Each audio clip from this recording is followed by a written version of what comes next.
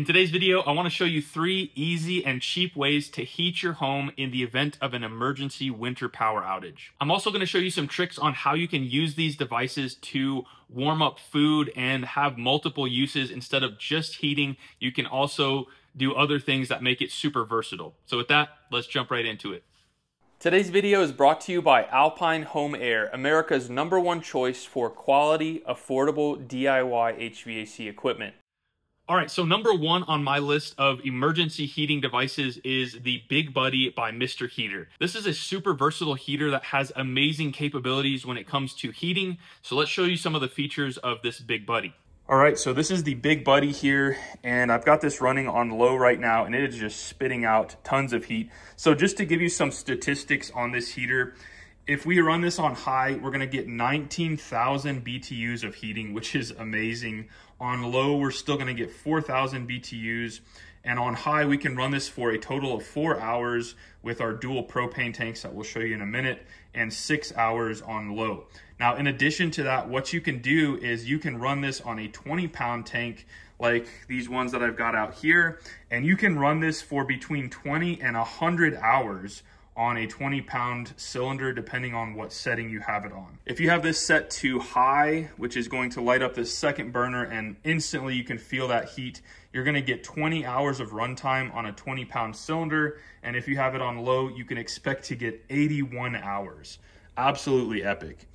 The thing is already burning me out. I'm gonna put it back on low here. Another feature is this has a tip sensor. So say this is running and someone knocks this over, you'll notice everything turns off. The pilot light, everything turns off. So a really nice safety feature.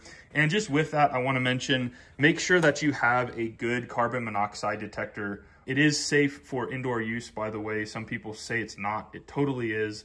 And just make sure you have a good functioning carbon monoxide detector. This is the X-Sense that I like the most. It has carbon monoxide as well as smoke, and I'll make sure and leave this linked in the video description. So going over here to the side, we'll show you how easy these are to replace. So we simply pivot this up, we can spin this off and on, and it's really easy. And again, once you have that adapter hose and you can hook this up to a bigger tank, it just makes this thing last super long. Now here's something that a lot of people don't realize the Mr. Buddy is capable of. We can lift this front cover off, and then we can slide this end right here into the cover, or the handle rather, and it fits perfectly to where we can slightly bend this, and yet it's very rigid enough to hold weight, and we can heat up stuff right here because it gets really hot. Just for reference, I have a cup of Joe right here, easily supports that. You can put a little pot of canned soup or what have you and warm it up, and you're good to go. And then when we're done, simply bend it back, pop it into these little holes. You have some flexibility here, so don't worry if you bend it a little bit too much, you can bend it back, and then we're good to go. Now the second emergency heater I want to talk about in this first category is this guy right here. This is made by Vesta, and it's called an Instafire. And it is really unique in that we're using canned heat down here. And what it does is it actually heats up these fins here, which in turn generates heat. And this motor does not require any electricity, and it will blow it across these fins and it will heat a small room.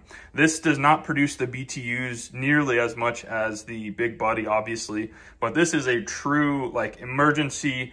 We don't have any gas, all we have is a lighter, and we can heat up a room, and this could save your butts. Now what's really cool about this is that once we slide this out, this whole top piece can be removed and you have a surface to cook on. Really a genius thing by the folks at Vesta. I've heated up soup and different things on here, and I can testify that this works awesome. And then when you're done heating up your food, simply slide this back on and you're ready to begin heating. And obviously, while you're cooking something, it's still heating that space because it's still generating heat. Tip number 2 involves any gas furnace or boiler or oil furnace that is 110 volts. Unfortunately, this doesn't apply for heat pumps or 220 volt furnaces. This is only for 110 volt furnaces. in the event that you have gas or propane, natural gas, whatever, as long as you still have that available, which is a very common thing. We lose electricity a lot and still have gas. In that event, we're going to show you 2 super easy ways to get power to that gas furnace. So number 1 is this guy right here. This is called an easy generator switch. And normally you would have just a light switch right here when you go down to your furnace. And again, that doesn't allow you to get power to just that furnace. Now say you don't want to spend a ton of money doing a transfer switch and a whole backup system. This allows you just to power the gas furnace with the easy generator switch. So we removed our switch that used to be here. This comes with the kit as well as this box, and we simply wire this in. It took less than 30 minutes. So now in the event of a power outage, in a normal grid situation where we're running off power from the city, we would have this toggled down like this. And then if we want to run this with a generator, we'd simply toggle it over to generator, plug the female end of our extension cord in here. These will never be live, by the way. And then we would run that over to our generator and we can power our furnace. Now, a question that I get asked all the time is, what happens when my thermostat doesn't have power? The reality is, if your furnace gets power, whether that's backup or grid power, the thermostat will immediately have power. Or if you have a battery powered thermostat, power does not affect it. It's just sending a signal to the furnace and your thermostat will not be affected by the power outage. But if you do require power, with most smart thermostats, you have to have a C wire to get power to it. As soon as you give power to the furnace, you'll be able to function your HVAC system or your gas furnace at least normally like you would if there wasn't a power outage. Now, the easy generator switch is less than $100. It is UL listed, so it is totally up to code, any electrical code. But if you don't want to spend $100 and you want to find a cheaper route that isn't, say, UL listed, but is totally safe, you can go this route and you can install a plug and a pigtail. That basically turns your furnace into any other appliance like your TV or your microwave oven. You simply unplug it when you want to kill power to it, and then you can take that pigtail and you can plug it into your extension cord that goes out to your generator or your power station. So a super simple and very easy and cheap method to get power to that gas furnace. Now, let's say if you don't have a generator or a power station and you want to get power to your gas furnace or other things in your home, there is also a workaround for that I want to share in this video. So this involves buying an inverter, which is about, it can be $100 to $200 for this inverter, so significantly less than a generator or a power station. And you can effectively turn your vehicle, any vehicle, into a generator. And then you can then plug that extension cord into your gas furnace and run it for as long as you want. You can leave it idling, you can turn it on and off periodically. That choice is up to you, but you can effectively turn your vehicle into a generator. Now, I've created videos that show exactly how to do that step by step, as well as these other methods that I've shown here. So I'll make sure and leave those linked at the end of this video so that you can check those out.